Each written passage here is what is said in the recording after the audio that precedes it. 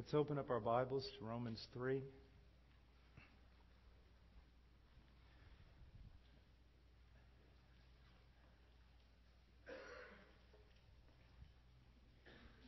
There have only been a few times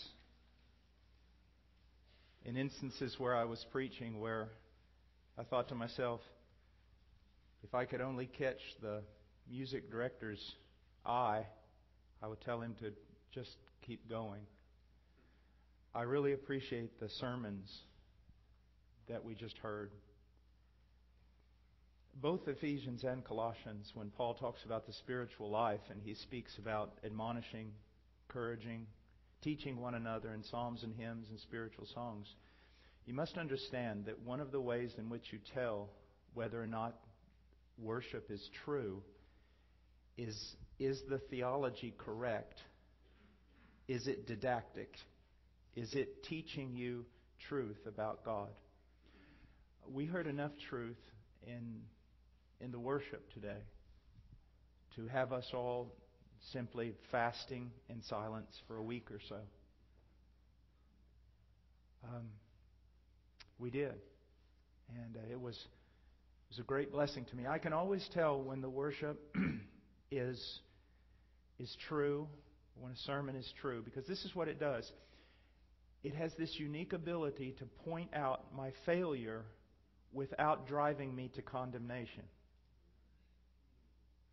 It causes me to see where I'm lacking, where I'm wrong, maybe the coldness of my heart, but it doesn't leave me there. No sooner have I come to that realization than it pushes me beyond that to, I just want to be more. I just want to be more devoted. Not driven by guilt, not driven by fear, but by just being driven by the beauty of Christ. And I saw that, and it was just another thing about worship, and I know I'm not here to teach on worship, but whenever I do teach on worship and teach worship people, leaders, whatever you call them, this is a good way to look at directing worship in a church. Just go to Los Angeles or New York or Lima, Peru, or any large city in the world with just thousands of people in the street. Walk down the sidewalk, stop, and look up. And keep looking up. And just look up. And after a while, people will be walking by you and they'll be looking at you and they'll look at you and look up, and pretty soon you'll have 20 people around you looking at you and looking up and trying to look at what you're looking at. That's how you direct worship. That people look at you only long enough to try to find out what you're looking at. What has you so mesmerized? And I saw that today. I saw that today. And it was a great, great blessing. Great blessing. Thank you so much. I so needed that. And wow. Let's look at Romans 3. I have about 45 minutes for me. That's usually an introduction. That's one of the bad things about spending most of your time preaching overseas. If you don't preach 3 hours, you don't even get paid. Americans, what will you do with them? Romans 3, verse 23, for all have sinned and fall short of the glory of God. As a preacher, it is my task to go to unregenerate men who do not know Christ, and without animosity, without arrogance, but sincerely, boldly, and truthfully, to tell them, and I'm not going to say this in beautiful flowering terms, but to tell them how vile they are.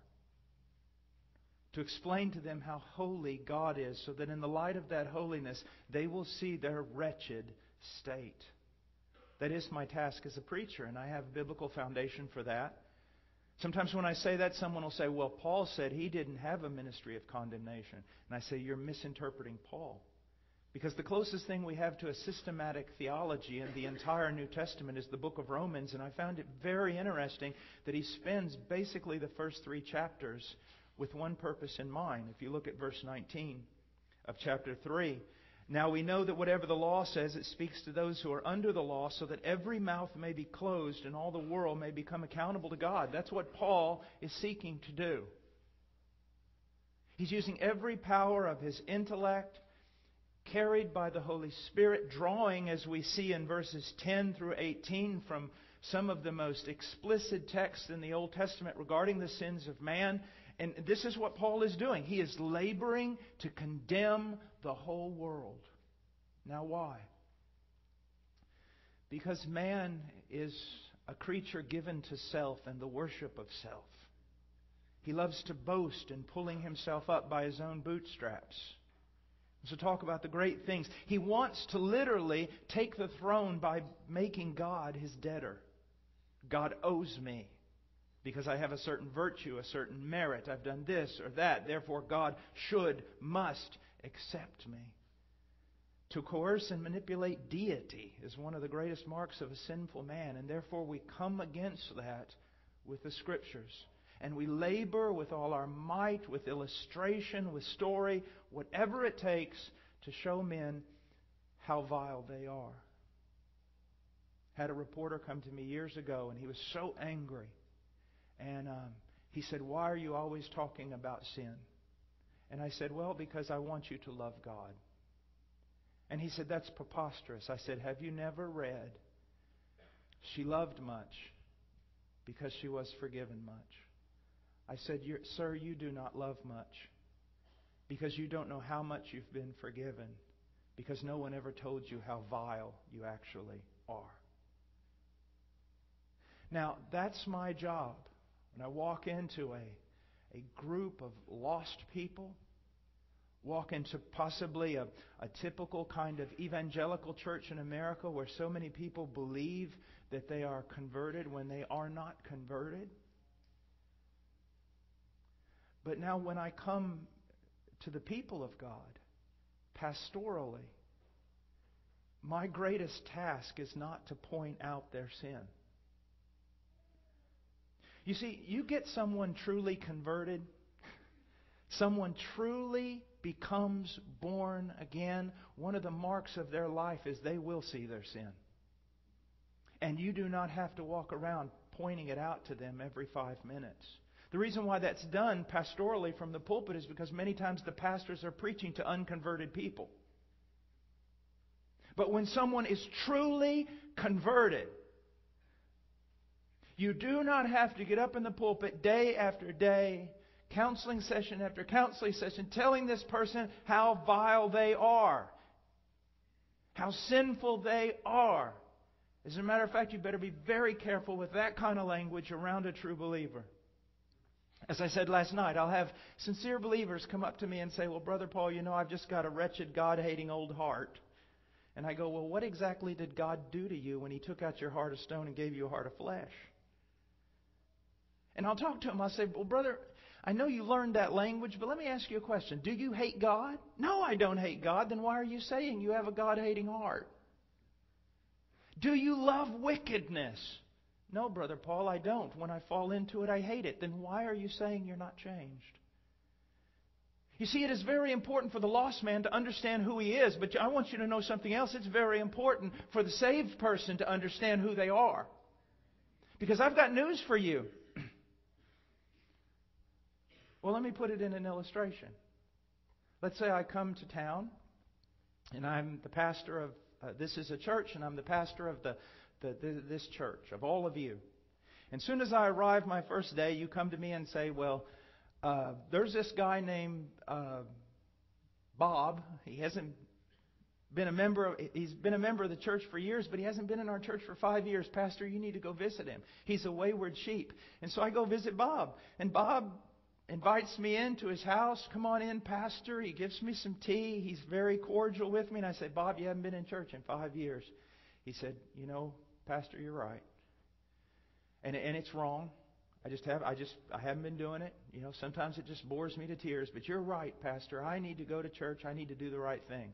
And I say, and Bob, they've been telling me that you've been out drinking and getting drunk publicly.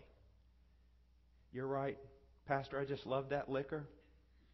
I just love just carousing. I love my friends and stuff. But you're right. I need to stop doing that, and I need to get myself back into church. And then I say, Bob, I hear you've been running around on your wife. He goes, yes, I have. He goes, I just love women, Pastor. But you're right. I need to do the right thing. I need to get my family in order, and I need to come to church, and I'll be there on Sunday. So Sunday, I walk in and there's Bob, and the church is all so happy. A wayward sheep has come home. No, he hasn't. A goat's just walked in the church. Bob's not saved. And I'll tell you why Bob is not saved. Because this is his idea of Christianity. Bob is saying, you're right, Pastor. I'm going to stop doing all the wicked things I love, and I'm going to start doing all the righteous things I hate in order to save myself. My friends, remember the verse, if any man be in Christ, he's a new creation? That's not a new creation. If that's your idea of Christianity, you need to talk to me. Regeneration, which I probably won't have time to deal with during this conference, but regeneration, my friend, is a supernatural work of God that, in my opinion, far exceeds the creation of the universe. The universe was created ex nihilo, out of nothing.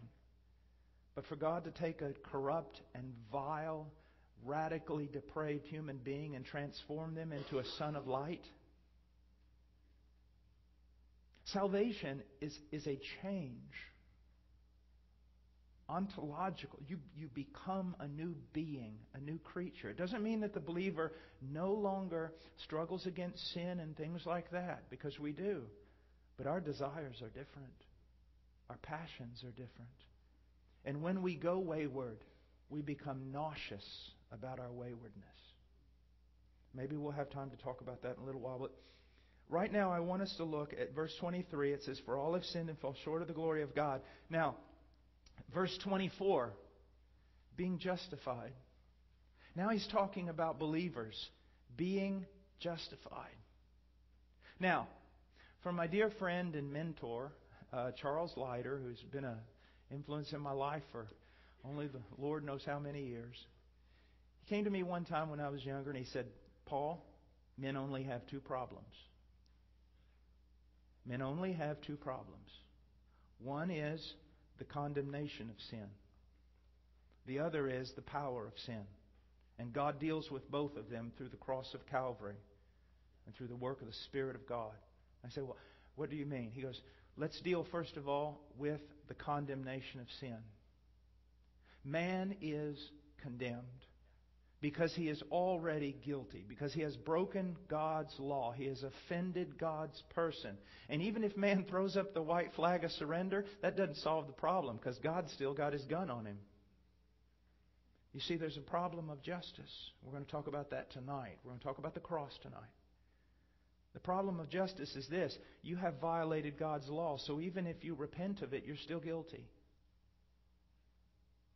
In order for you to be saved, you must be justified. You must be justified. Now, we're going to talk about how that was made possible through the cross of Christ, but right now we're just going to talk about justification, because you need to understand this. Sometimes, Americans like cliches, so they say justified, just as if I'd never sinned, and that kind of thing. Well, no, that's not what it means. Let's look at two ideas of justification at this moment. First of all, let's look at the wrong idea. One idea is that the moment you believe in Christ, you're somehow infused with righteousness, or you're infused with a power that enables you to live a righteous life and gain acceptance before God. I don't know who comes up with these things. But not only are they against Scripture, they're totally an illusion. They're against reality. Anybody who thinks about their own Christian life knows that if they have been infused with some sort of power that makes them righteous, they're still not righteous enough. We fail. Now, another thing that you need to understand about righteousness and about justification is this. In order for you to be with God, to be right with God in any fashion, you have to be perfect. I love when someone asks me on a plane, what do I have to do to go to heaven? And I'll just look at them. I usually have my Bible open. I'll just look at them and I'll go, oh, that's easy. You just have to be morally perfect from the moment of your birth to the moment of your death. And then I just go back reading. And I've had guys go, hey, hold it.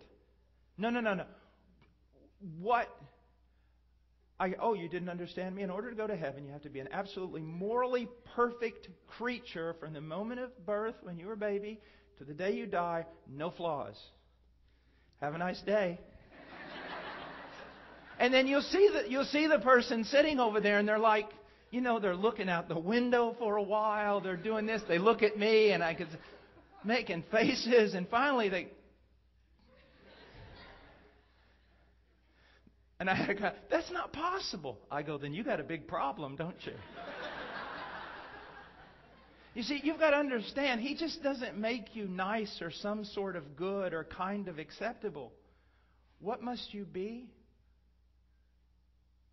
You must be absolutely morally perfect. And not only does that mean you must not have sin, but it must mean that you must have this great store of righteousness. You must be righteous. Not just neutral, not just I didn't do anything bad, but every moment of my life, I did nothing but righteousness. I did the works of righteousness. See that sometimes I've run into these people, a few of them are street preachers that believe in sinless perfection. And I mean, they're amazing fellas. I mean, because they've completely redefined what sin is. But they'll say that they're perfect. They haven't sinned in 14 years, 13 years, things like that. Here's a good way to get them. Just go... because either way, they're either going to have to acknowledge they're a sinner or they're a blasphemer, one of the two. I just go, what is the greatest sin? And sometimes people say, well, I don't know. I said, well, maybe it's breaking the greatest commandment. What's the greatest commandment? To love the Lord your God with all your heart, soul, mind, and strength. Then I asked them, in these last 14 years of sinless perfection, are you willing to tell me that every moment, every conscious moment of those 14 years, you loved God in a way that God deserves? That you gave God in love everything that God as God deserves? And if they say yes, they've blasphemed. You see, we haven't loved God with all our heart, soul, mind, and strength. We haven't done everything for the glory of God. Not only have we sinned, and do we continue to sin, but also we lack in works of righteousness. Who may ascend to the hill of the Lord? He who has clean hands, a pure heart, not lifted up his soul to falsehood. With his lips there's no deceit. You see, to be with God, you've got to be more than forgiven. You've got to actually be righteous. A perfectly righteous being. If you just understand that doctrine right there, that eliminates any idea of a right standing with God by means of works. Because one failure, you are disqualified. If you've kept most of the law, that's not good enough. It's all of it, all the time, perpetuously, always, ongoing. Do you see that? Now, what does it mean for God to justify us? Justification is a legal term. And this is very, very important. We use the word legal or forensic. Okay? It's a legal term. What it means is this. God looks down at the sinner. And the moment that sinner has believed in Jesus Christ, truly believed unto salvation, God legally declares that sinner to be right with Him. Do you see that? Now, that brings us up to a very important thing with regard to a study of religions. Most religions in the world, if you really get down to it, they're all about how can someone be right with God. And that's an amazing thing. That tells us that Romans chapter 1 is really true. That God has written His law on the hearts of men, and men know they're guilty. So even though they may not accept the God of the Scriptures, maybe they don't even really accept a personal idea of a God, they still have this idea that they're wrong. Now herein lies the difference between Christianity and every other religion. Every other religion is, I'm going to heaven because I did this. I'm going to heaven because of this store of virtue or merit in my life. Christianity is the only one that says no to that. I am not right with God by my virtue and merit. I am right with God by the virtue and the merit of another, Jesus Christ my Lord. You see, coming to Christ is first of all an emptying. And that's one of the reasons why we preach about sin, because it is an emptying of everything. I have nothing. Many of you love to sing that song, "Nothing in my hands I bring, simply to the cross I cling." But you don't really understand what you're saying.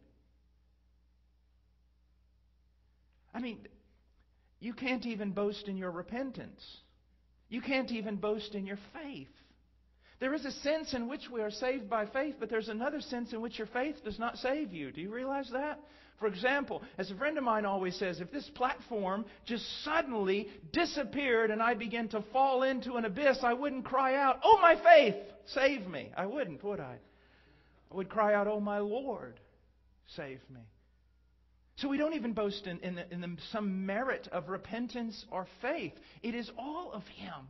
And that's so important for you to understand, because there's sometimes, if you're a sincere believer, you're going to look at your ongoing repentance and realize it's not worth talking about.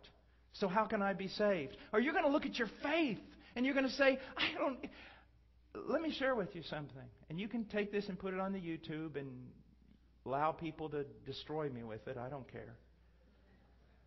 But sometimes I go to the mission field, whether I'm in Asia or India, Nepal, Indonesia, and I see the lostness of humanity. And I'll be honest with you, I struggle with my faith, even my faith. But you know what always heals me? Going back to asking one question: who was Jesus of Nazareth? So see, even guys who get up and preach, sometimes, our faith isn't worth talking about. But see, our justification is all of what God did for us. And never at all what we do for God. If you grow in your maturity, eventually this is what's going to happen. If you grow in your maturity of understanding the gospel, if someone comes up to you and says, "Man, if anybody's going to heaven, you are. I mean, you're dedicated to Christ. You're this, you're that." If you're truly growing in your maturity and your understanding of the gospel, you know what your response is going to be? You're going to throw up. No, I'm serious. You're going to become nauseous and you're going to cry out, away from me, unto Him and unto Him alone be the glory." And then you'll do a diatribe of explaining how wicked you are, just so that you make sure that not one ounce of glory is removed from the crosswork from Christ. It's all Him. Now, but please understand this. You don't know what I'm saying. If it's all Him, it's none of you. And that's not to demean you. That's to make you strong. Why? If it has nothing to do with me and everything to do with Him, I'm always safe, because He's always righteous and strong. I'm always there. I'm always loved. There is nothing that can be done against me. There's nothing I can even do to myself. It's Him. Now, as Paul had this problem, you start teaching that to people, and they're just going to live in sin. No, wicked, carnal church people, when they hear that, are going to live in sin. But genuine Christians are going to hear that, and just like I said about the worship this morning, they're just going to want to be more. They're just going to want to be more. Now, we have been saved by the power of the cross. We have been pardoned. Our pardon became possible by His death. But you need to understand that Christ did not just die for you. He lived for you. And you say, well, yes, I understand, Brother Paul, He had to rise again from the dead. Yes, He had to rise again from the dead, but that's not what I'm talking about. Christ not only died for you on the cross, He lived a perfect life for you on this earth. And this is what I want you to see more than anything. The moment you believe in Christ, you're truly converted. You are clothed in His righteous life. You are dressed in His righteous deeds. Do you remember the Father? He always looked down at the Son and He always said, there was never an instance when He did not say, did not think it, this is my beloved Son in whom I am well pleased. Do you see that? You have been dressed in that life. So now the Father always looks at you and says, this is my beloved Son, this is my beloved daughter in whom I'm well pleased. You say, well, does He not see my sin? He does see your sin. He does not take it into account. If He took one sin into account after 100 years of living a life of Christianity, being more devoted than anyone else, if He took one sin into account, you'd still go to hell. He takes no sin into account. He declares you righteous and He treats you as righteous based upon the cross of Christ. And again, you say, well, if people believe that, then they're just going to sin. No, lost people, religious, lost people who hate God but come to church because they have to, they will sin. They will use it as a loophole. But if your heart has truly been regenerate, if you truly love God, if you're truly a child of God, you will listen to this and go, I'm free. But I'm not going to use my freedom for the flesh. I want to be more. You know, when you're younger, it seems that your heart will often break because things are pointed out to you that are so wrong in your life. That'll always happen. But it seems as you get older, your heart breaks because you understand something new about what He's done for you. You understand something new about Him. At the moment you believed in Christ, you were pardoned of every sin, past, present, and future. That the moment you believed in Christ, God declared you to be right with Him, and He began to treat you as someone right with Him. That is to say, He treats you as His only begotten Son.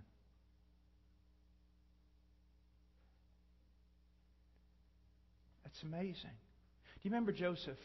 His father gave him a multicolored coat, which he didn't want. It doesn't seem he wanted to share with his brothers. But we have one who is greater than Joseph, who clothes all his brothers in His coat of infinite righteousness. Infinite righteousness. As you begin to walk in the Christian life, you begin to see something of an interchange that goes on because of this doctrine. I'll give you an example. This young man wrote me a few years ago, going into seminary, and he was a young man, devoted. The girl he was courting, she was a very, very godly girl. Just a splendid couple in Christ. And he wrote me and he said, you know, Brother Paul, I'm so ignorant of God, and I'm so wicked, and I'm so unrighteous, and I do this and that, and all these things he wrote. He signed it, and he sent me an email. So I wrote him back. I said, Dear brother, you are far more ignorant and far more ungodly than you now know. Love, Paul. I have the gift of mercy. And so he calls me up on the phone, and he goes, thanks. And I said, brother, in many ways you've advanced beyond me, even though you're a young man. I said, in many ways you're holier than I am. I said, but I'm happier than you are. And he said, how could that be?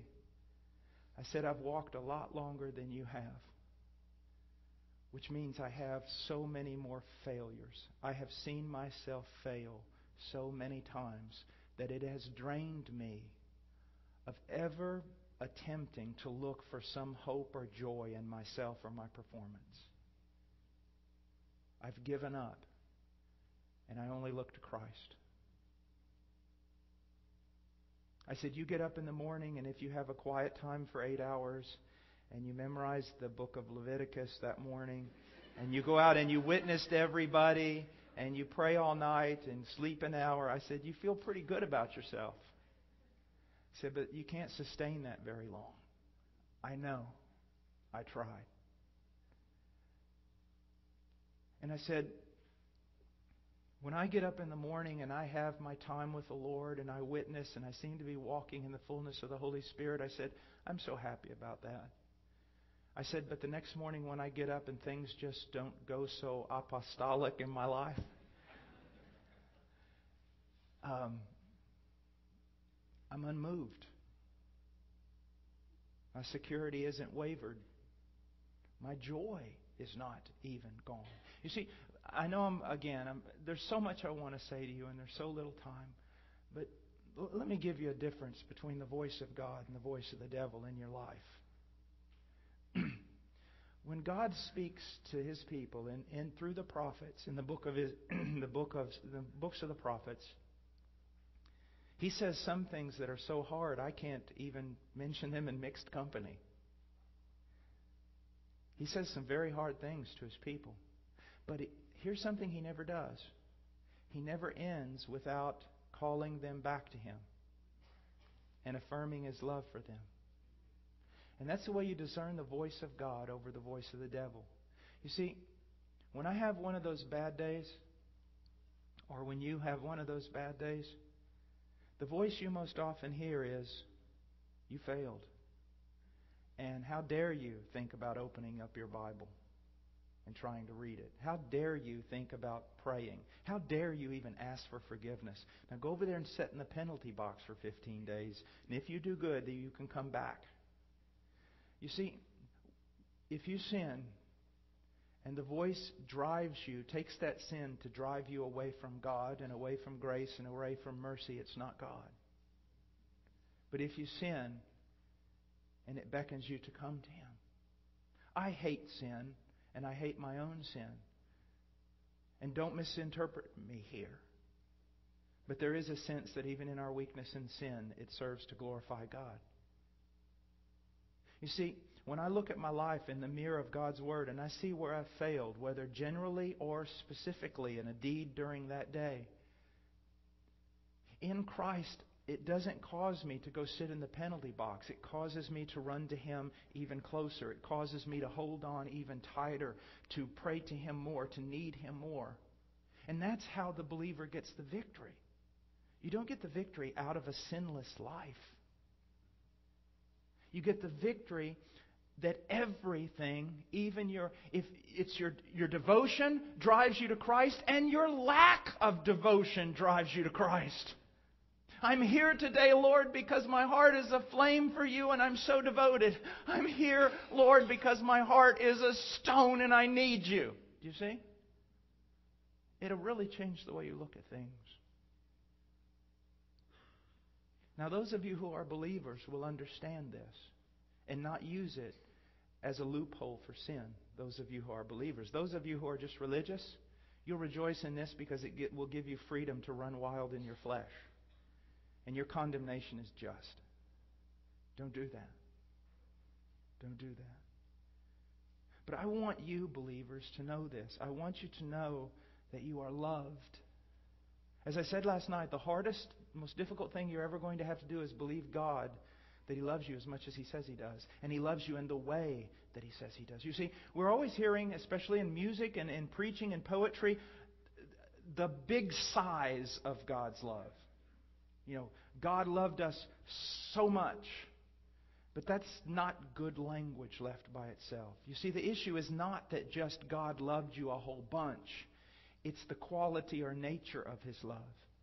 It's not. See, when you think God loves a lot, maybe you're thinking, God loves like you, He just does it more. No, it's a different quality of love.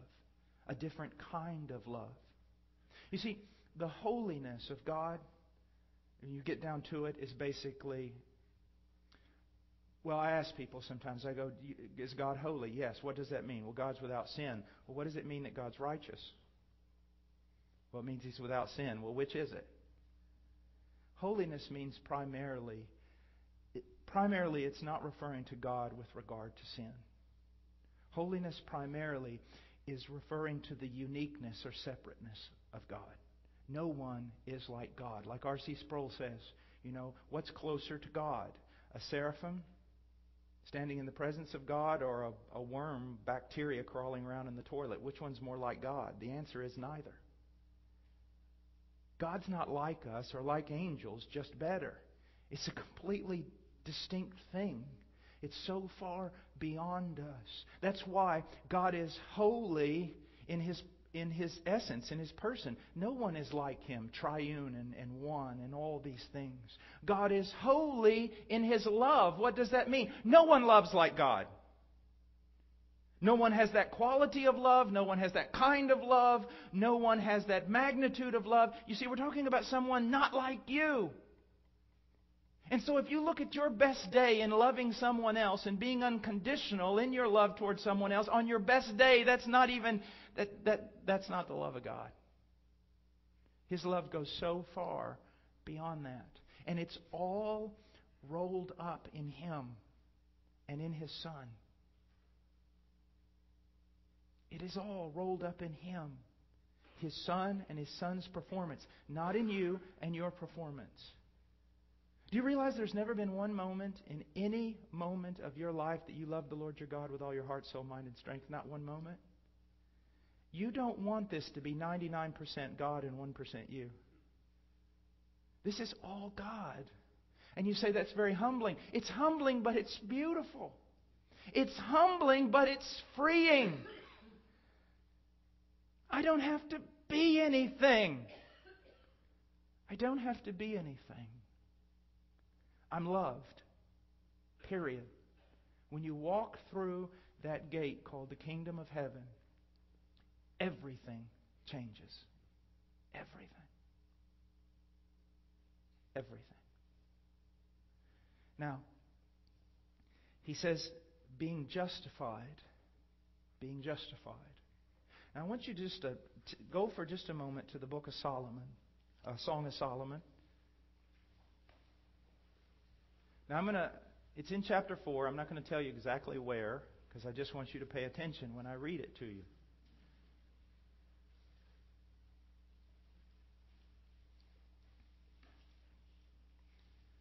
Chapter 4. Now, just listen. I want you to see this as God speaking to you. Okay? This is God's Word. I'm not going to make it up. It's actually in the text. I'm going to show you where. But this is God speaking to you. Now, for some of you big macho guys with muscles to your ears, this will be a little bit difficult to comprehend. But focus, okay? Focus. It's not the type of language that we normally use, but I want you to think about this. You are all together. This is God speaking to His bride, to you. You are altogether beautiful, my darling, and there is no blemish in you. Have you ever thought that that's the way God looks at you? You are altogether beautiful, my darling. Altogether, everything about you is beautiful, my darling. And there is no blemish in you. And then he goes on and he says this. Now look at this. You have made my heart beat faster, my sister, my bride. You have made my heart beat faster with a single glance of your eyes. Now, people ask me, what's your greatest verse for prayer? This one. This is my prayer verse. Now look at this. I have 3 children. Ian, Evan, and Rowan. And the biggest battle I have with regard to idolatry is with my children. I could send my wife to preach and just me be at home and play with the children. I just Be careful. I'll steal your children. I just love children. I mean, and I remember one time, I came from a very difficult background in my childhood. Extremely difficult, and there's no need to get into it, but painful. Scared most of the time. Frightened. Terrified. And I remember one day when Ian, my oldest son, was about 3 years old, and he'd crawled up into my bed, and I was downstairs doing something, and I thought, well, I'll go up there and see what that little rascal's doing. Well, he's in my bed, and I came around the corner, and the moment he saw me, he went.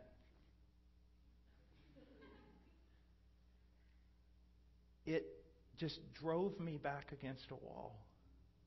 I remember as a little boy hearing footsteps and being terrified. Just terrified. Just let them go past. Or this footstep stopping at the door and you're going, what's going to happen now? Is it going to be good? Is it going to be bad? But when I walked through that door, that little boy went. There wasn't a doubt in his mind that he was loved and that, ya llegó la fiesta. Yeah, the party has begun. Dad is here. He had no doubt. One glance of my little girl's eye, just one glance, I'm gone. I'm gone. All she has to do is look at me. If I, being evil, can love my children like that, how much does your Heavenly Father love you? Paul, what are you always about talking about prayer? I mean, prayer. Look at this verse. I give one glance to heaven, verse 9. One glance to heaven with my eyes and his heart beats faster. Do you see that? That's absolutely marvelous to me. I look up. I say, Father. All of heaven is called to be silent. That's the love of God. That's justification, you see. I have been justified. He looks down at me every time. This is my beloved Son in whom I am well pleased, and I walk in that. He goes, look at this. You have made my heart beat faster, my sister, my bride. You have made my heart beat faster with a single glance of your eyes, with a single strand of your necklace. Now here's the important thing, and we've got to draw this to a close. I've got 3 minutes. I want to say this. This is the most amazing thing about grace. Amazing. And it's this. She's a peasant girl. He's a king. Peasant girls don't wear necklaces.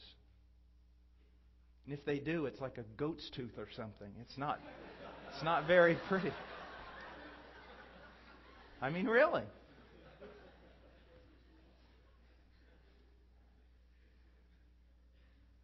But he looks at this necklace. He says, you make my heart beat faster with this necklace. Now here's the thing I want you to see about you and about grace and about justification and everything else. She has nothing. He gives her the necklace. He adorns her with the necklace.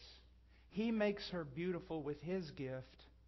And then He loves her in that beauty. And that's what God's done to you. He's dressed you in the righteousness of Christ. And He loves how He's dressed you up. He makes you beautiful. And then loves you for being beautiful. And all the while you're in there going, but I'm this and I'm that and I'm this and I'm that, and morbidly looking at all the things and all the bad and all this. And there is need for introspection, but sometimes people carry this far too far. And instead of rejoicing in the beauty that God's made of their life, of their standing in Christ, they're always looking within. Like that old country philosopher said, you need to come down from the cross because somebody needs the wood. You need to stop acting like that. Morbid for morbid's sake.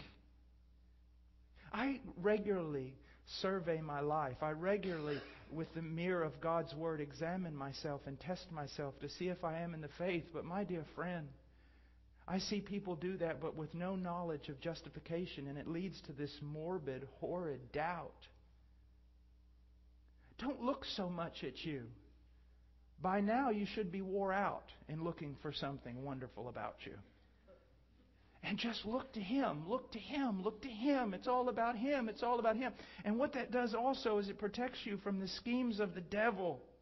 If the devil were to walk in this building right now, take bodily form and walk right here and just stand here and accuse me, my only response would be to yawn. Like, haven't we been through this before? I mean, you're the devil. You're not omniscient. You don't even know the half of how bad I've been and how much I fail. But I've never said it was about me. It never was about the clothes I earned. It's always been about my elder brother. Do you want me to call him for you so you can talk to him? It's always been about Christ. And the transaction is this. Over the years of your life, God will work death in you. He will. He will work death. He will exhaust you in all your labors to be good in your own power and all these other things of trying to work for right standing before Him. If you're a child of God, He will exhaust you until you're broken and you realize you're nothing. And at that moment, it's like, now the positive work can be done. The person has stopped running so wildly, drinking out of cisterns that hold no water. And you look to Christ, and Christ will be everything. Christ will be everything. So the Christian life, and I promise I'm finishing, but this is, I'm going to get as close to a drama right now as I ever get in teaching. Okay? This is the Christian life. You're walking around and you're lost. You're not a Christian yet. And then one day, someone preaches the gospel to you, but there's a voice within a voice. There's God working, the Spirit of God, regenerating, calling, revealing, illuminating. And all of a sudden, you see God like you have never seen Him before. And when you see God as you have never seen Him before, you see yourself as you have never seen yourself before. You see your sin. And a part of that self-confidence dies. But at that moment, when you see your sin as you've never seen it before, it does not lead you to despair if the Holy Spirit is truly working. Because with that revelation of the holiness of God and the revelation of your sin comes the revelation of the grace of God in the face of Jesus Christ, and you throw yourself upon Him. And then in the morning, the next day, you get up and you start praying and you start walking and you see a greater revelation of God. Something new about God as you walk in this Christian life. And because you see God's holiness and God's splendor and beauty and goodness in a way you've never seen it before, you begin to see also your sin as you've never seen it before. If you're a young Christian, realize this. When you're 90 years old, you're going to see a lot more sin than you see now, even though you're going to be a lot more holy. But you're going to see more of your sin. But it's not going to lead you to despair. You're not going to be left to mourning, because you're also going to see a greater revelation of the grace of God in the person of Christ, and you're going to be filled with joy. And so what happens over your Christian life is this. More and more you see God's greatness, God's holiness, God's power, His beauty, His excellencies, everything about Him. And the more you see that, the more you're going to see what you are apart with Him.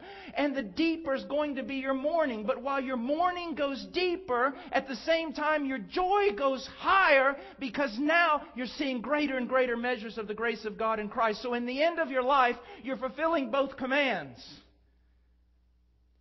Blessed are those who mourn. You mourn with a depth that a young Christian could not even begin to understand. And yet you live with joy unspeakable and full of glory. But now your joy no longer lingers or finds its fountain in you, but all of Christ, all of Christ. And at that moment you are truly glorifying God. That's the Christian life. In a nutshell. God bless you so much. That the love of God would prosper you, believers.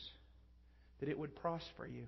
That the love of God would wrench out of you those wrong things you know you do. That you would just be carried by that. Carried by that. All the days of your life. Let's pray. Father, please bless your people. That they would see their weakness, your greatness, what you have done for them in Christ. They would truly be broken and contrite in heart.